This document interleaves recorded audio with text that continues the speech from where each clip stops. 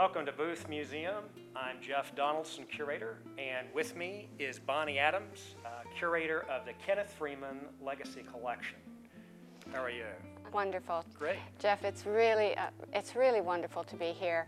I walked in through the door of this exhibition and I was just overwhelmed. You brought Ken into this room. I could feel him as soon as I got in here. It's wonderful. Thank you. Well, that was kind of the goal. In all the exhibitions we do here at the booth, we do want them to be moving.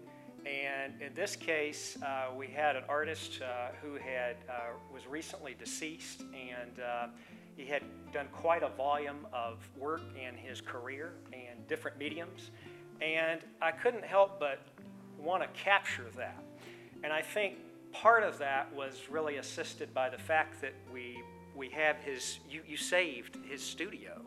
Yes. That almost as if kind of as he just left. And so basically I used that premise as to design the exhibition space.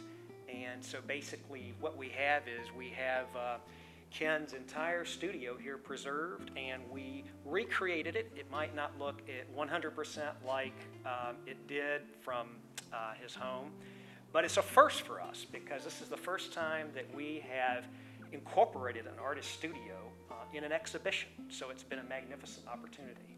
Well, I'm glad that it was Ken's studio that was the first opportunity. I thought it was wonderful when I came in and I looked at the studio. His eyeglasses were right there. I mean, I had just taken them off his palette and put them in the package and sent them to you, and that's exactly how he would set them up, just as you have them on the rims. I didn't tell you that, well, but you figured it out. Well, it was almost intuitive that, and I thought very much about Ken's spirit still, that his legacy is, I thought of the legacy, the title of the collection, the legacy, and also we have the artist at work. And so the idea was that, well, Ken did all this work during his lifetime, but his legacy is still going on. So in a way, his artwork is still at work with the visitor. And so to incorporate this in the middle of the exhibition space seemed to be the right thing to do. It also really reflects what Ken was about in his work. He was a working artist. That's all he did. He worked from sunup to sundown. He would work. He'd be painting. He'd be on the phone promoting his own work. And he was very proud of it. And that's all he wanted to do was paint and be at work. And I thought that was a great idea, just even the treatment on the walls. Well, actually, the loose paint, that's excellent. That ties in with that because I wanted to have something that looked unfinished on one hand. So that's why you have the irregular border. We actually had this blue coating of paint existing here, and maybe it was kind of making me think of a sky color or clouds. And the big open west? Well, that's part of it, the big open west, and that one of Ken's quotes that you use a lot is "live your dream." Yes, and absolutely. So that really resonated within the design of this exhibition as well. It's not just that the artist's work is still going on, but that Ken really did live his dream. Oh, he did. And that the dream is still living. And so the idea is to make am I correct by saying his studio space is kind of like his dream factory, or where he brought all of his dreams to life? Yes, he did. He used to watch cowboy movies when he was a little boy, and he knew at that point he was going to be an artist full time.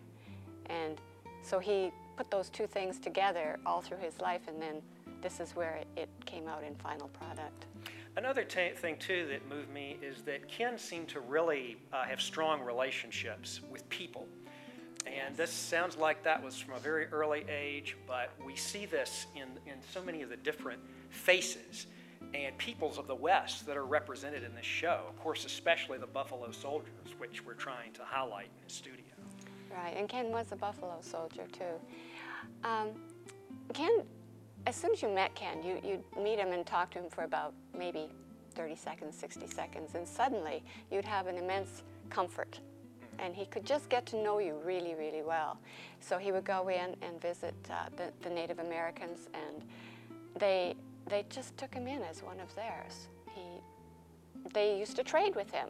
They loved his art, so a lot of the artifacts that Ken acquired were trading with the Indians who wanted his artwork. And this is very important in Western art and American art, is the fact that Ken works from reference. And Yes. the magnificent collection that he brought together, he used this as reference material in his work, which we've tried to kind of recreate here, that he's working on a couple of Buffalo Soldier works. And of course that dovetails nicely with the timing of this exhibition, because it is the Black History commemorations Yes. are going on now in January and February. It's excellent timing. The little cat in the back, called El Gato, that, I don't know if you know the story about that. But No, I'd love to hear it. Okay. Well, Ken was on one of his touring trips to pick up some new photography, meet some new models, and he met this little girl sitting on a woodpile, and he wanted to photograph her and paint her. And she said, "You can, but you have to buy my cat." So he bought the cat, and that cat is here. It's in, Wow. it's in here, in the studio, and it's also in the painting, Right. which is in the back row over there.